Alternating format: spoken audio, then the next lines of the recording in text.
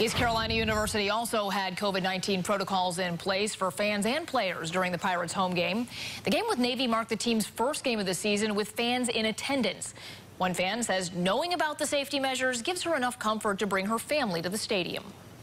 2020's been crazy, but it's really exciting to be able to do something as a family again and take the kids to an event and see live sports.